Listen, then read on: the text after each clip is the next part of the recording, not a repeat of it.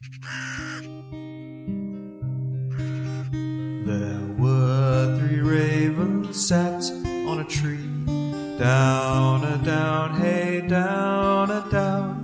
They were as black as they might be with a down. One of them said to his mate, "Where shall we our breakfast take? With a down, derry, derry, derry, down, down." Hello and welcome to the first ever listener episode of the Three Ravens podcast. My name's Martin Vaux. I'm a storyteller, writer and English romanticism obsessive, and I'm joined, as ever, by my partner in crime and all dark arts, award-winning poet, playwright, Shakespeare scholar and witch, Eleanor Conlon. Hello! So first listener episode. Oh yeah. So we're releasing this episode on Monday the 3rd of July, a week before our second series starts. It's very exciting. Yes, it is. And it's lovely to be telling stories sent to us by listeners from across our Three Ravens community. Yes, so all of these stories were sent to us via threeravenspodcast@gmail.com. If you have your own favourite folktales that you would like us to tell on a future listener episode, then please do send them through to that same address, threeravenspodcast@gmail.com. Also, as ever, if you'd like bonus content, including exclusive episodes, the monthly Three Ravens newsletter packed with magic spells, tarot spreads, folk traditions for the month, and much more, text versions of our stories, and all of our episodes ad-free, do consider supporting us on Patreon via patreon.com/3ravenspodcast. As for our stories today, we have 4 to share and a poem to finish, each of which was sent between March and May of 2023.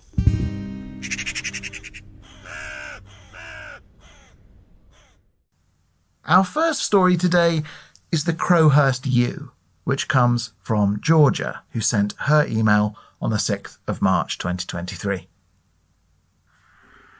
The Crowhurst Yew in Surrey is thought to be around 4,000 years old, which would make it one of the oldest of its species in the UK, earning it national heritage status.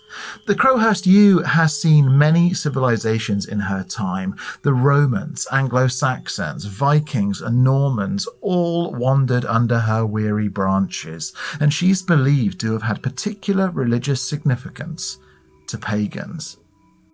In early times, yews were probably the only evergreen tree in Britain. Both Druids, with their belief in reincarnation, and later Christians, with their teaching of the resurrection, regarded it as a natural emblem of everlasting life.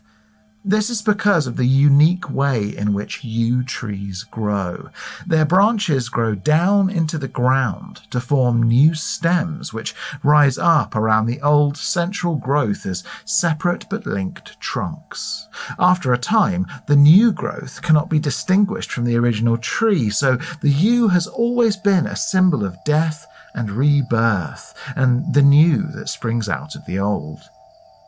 The Crowhurst Yew witnessed and survived the English Civil War, where a cannonball became embedded in its trunk. The shot is thought to have been aimed at a local farm, which was a royalist settlement at the time. And that cannonball was discovered in 1820, when the tree was hollowed out by locals, who added a doorway into its trunk.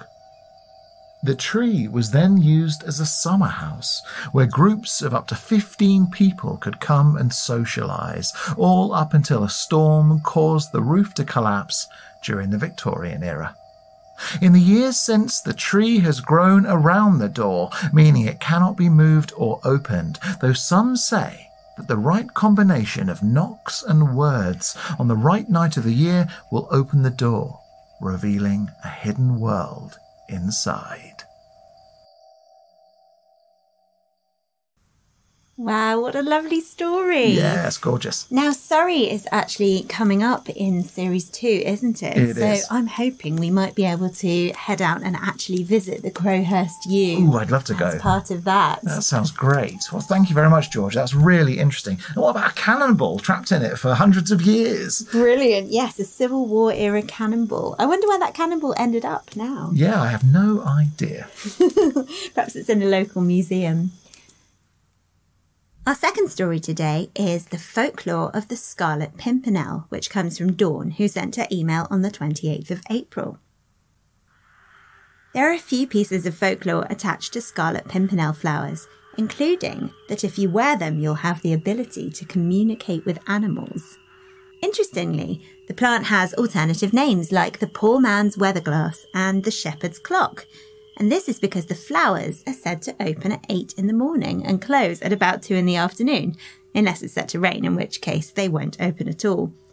These strange behaviours in part explain why Scarlet Pimpernels are thought to be magical plants, and there's nothing else quite like them in nature.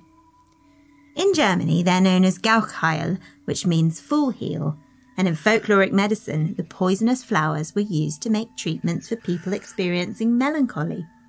The genus's name is Anagallus, which comes from the Greek to laugh. This is because when the shy flowers opened, it was said to indicate the mood of someone whose depression was lifted. Most people might be less familiar with the flowers themselves, but might know the name from the character of the Scarlet Pimpernel, who featured in the novels of Baroness Orczy. In her books, the Scarlet Pimpernel is a gallant gentleman who, with his band of loyal followers, worked to rescue French aristocrats sentenced to execution by guillotine. As a hero, the Scarlet Pimpernel left a flower at the scene of his rescues and used the symbol of the flower in his correspondence. He was famed for his surprising disappearances, which echo the behaviour of this magical flower, which, in opening and closing as it does, is said in legend to link human life to other realms and the wild.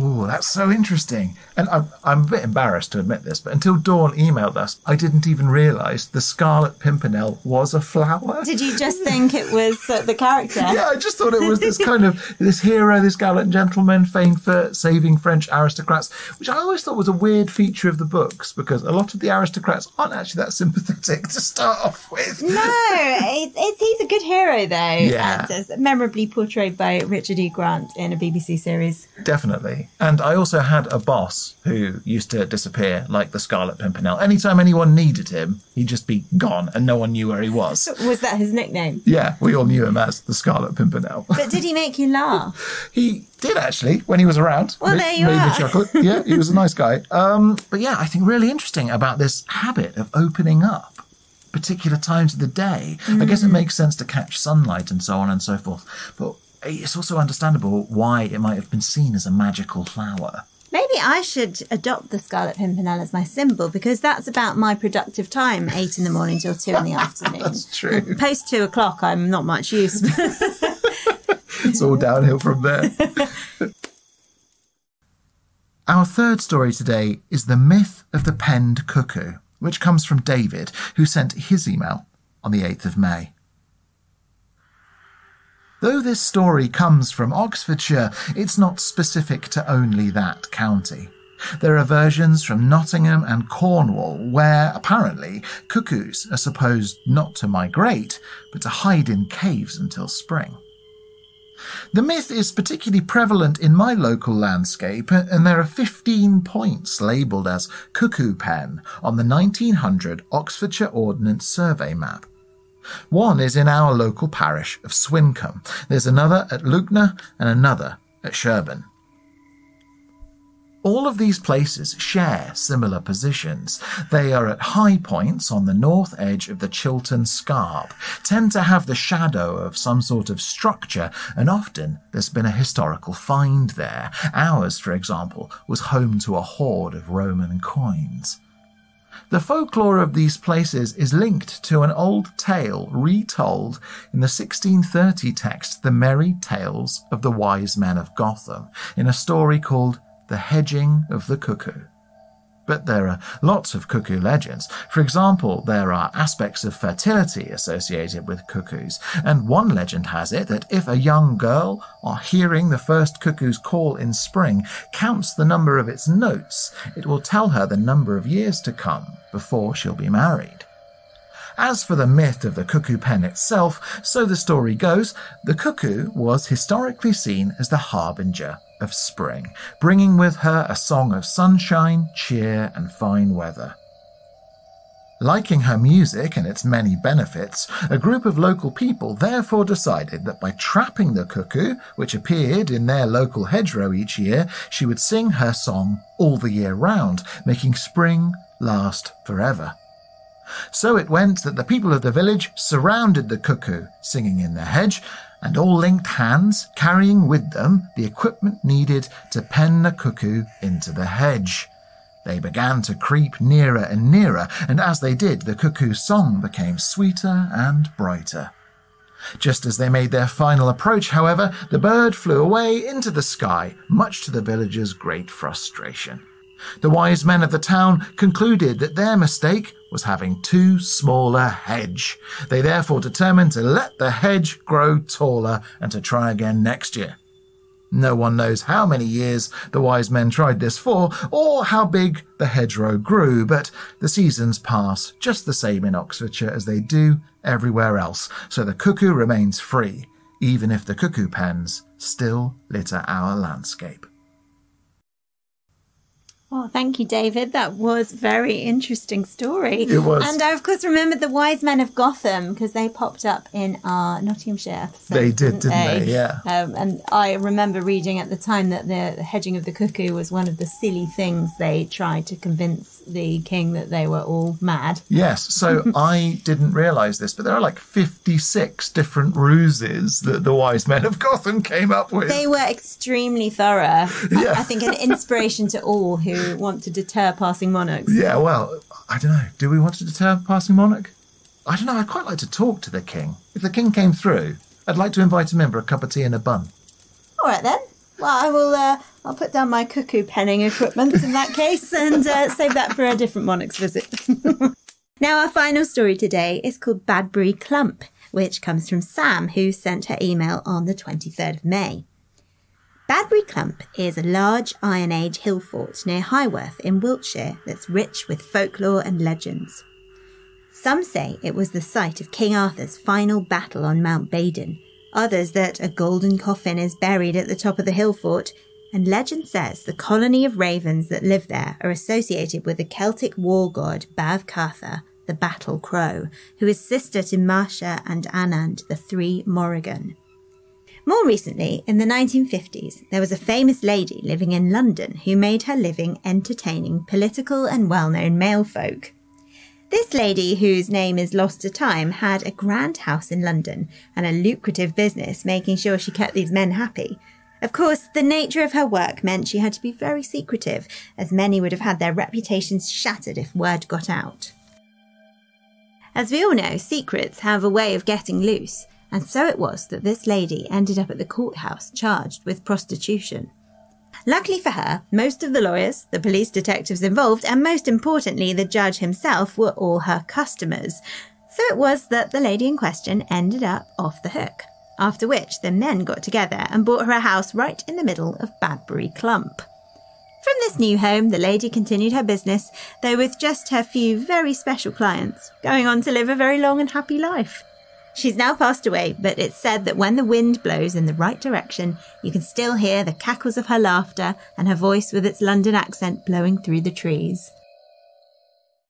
That's great. I love it. I love it. Now, Sam's daughter sent us a beautiful drawing of the three ravens sitting on their tree, which was very beautiful. So we're very, very pleased to receive that. Yeah, it was super cute.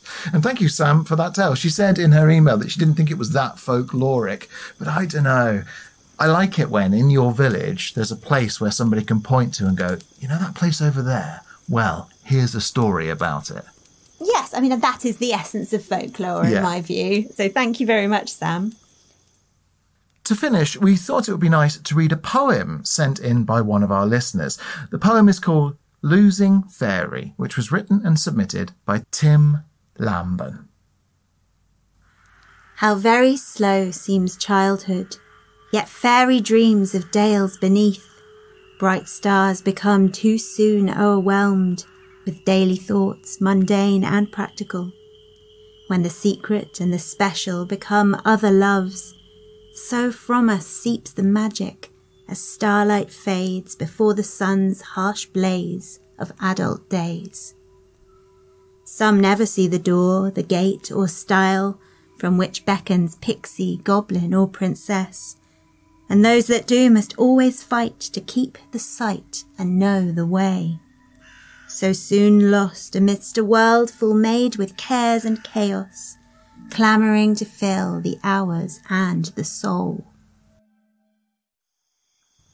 Oh, how lovely is that? Thank you very much, Tim, and thank you also to Sam, David, Dawn and Georgia. As always, do check our website at threeravenspodcast.com for our archive of all our past episodes, to read our blog with expanded information and photos supporting each episode, and to visit our shop for Three Ravens merchandise. More merch coming soon, actually, including the cards from the winners of the first Three Ravens card design contest. Yeah, we're going to be announcing those winners this very week. It's very exciting. Do also follow us on facebook.com/Three Ravens Podcast, Instagram at Three Ravens Podcast, and Twitter at Three Ravens Pod.